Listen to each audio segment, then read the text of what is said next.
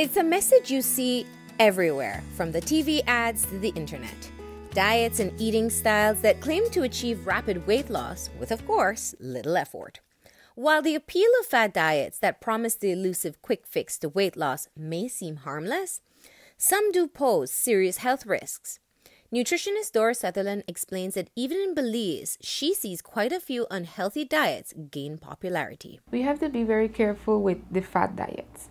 Okay, fad diets are those that promote rapid weight loss, for example, losing 5 to 10 pounds in 1 week. Those that restrict or eliminate completely 1 or 2 food groups, which are very important for our body. Those that don't recommend any sorts of exercise.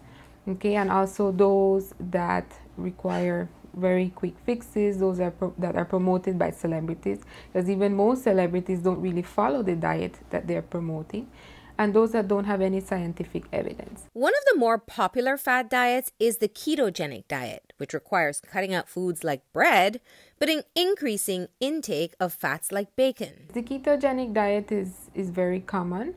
They normally recommend to restrict carbohydrate intake as low as 5%.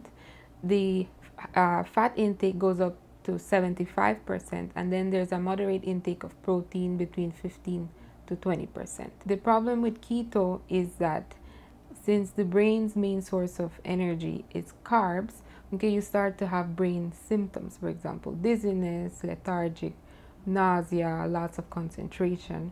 Okay, those are the main symptoms of having a ketogenic diet. Yeah.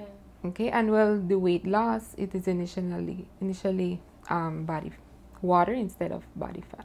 Going into ketosis is similar to having diabetic ketosis, which is found as primarily in persons with type 1 diabetes, okay, when the blood sugar goes too low. So there is a risk of going into ketosis, and the main risk is having a coma. Normally, the ketogenic diet is only recommended for children that have epilepsy, and the treatment does not work. The medical treatment, which is the medication, does not work. Then we'd recommend them to follow the ketogenic diet, but it does require very strict vigilance. While it may seem obvious, Doris further warns that people with a predisposition to high cholesterol and high blood pressure will only increase their risk with this style of eating. The second diet Sutherland commonly debunks is one that requires cutting out all food and replacing with detox drinks. The lemon diet or the grapefruit detox diet is a form of cleansing.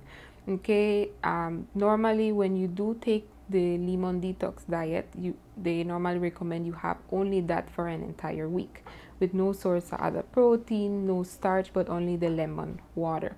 Okay, now that is very dangerous, okay, especially if you restrict a lot of nutrients, okay, because you're starving your body for having important nutrients that we need for our daily activities.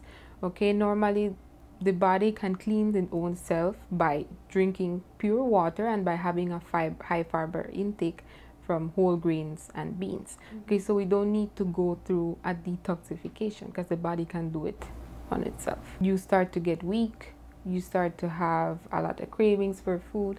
Okay, most of the symptoms are related to the brain. Okay, confusion, loss of memory. Okay, you do drop a lot of weight, but eventually when you start to eat, then you put it all back because you can't really go on a liquid diet for the rest of your life. Another fad that, according to Sutherland, is gaining popularity is eating foods based on your blood type. The blood type diet was created with the idea that the foods that we eat can affect the chemicals in the blood, and therefore we would have a better digestion. If we look at the blood type A, where they recommend that you have a low intake in red meats and a lot of fruits, a lot of vegetables, a lot of whole grains, we do lose weight, okay, because that is the proper way to eat. But if we look at the blood type O, they recommend high intake of red meats and low intake of grains and vegetables, okay, whereas we see that maybe a person that has high blood pressure, high cholesterol, and has the blood type O, and they follow that diet, we can have a lot more complications than just weight loss. But it's not all bad news. There are some diets or eating styles that can help you lose weight. The Mediterranean diet is very common as well, okay? It promotes healthy eating, For example, non-oily fishes, a lot of vegetables, fruits, a lot of whole grains, okay, and healthy oils.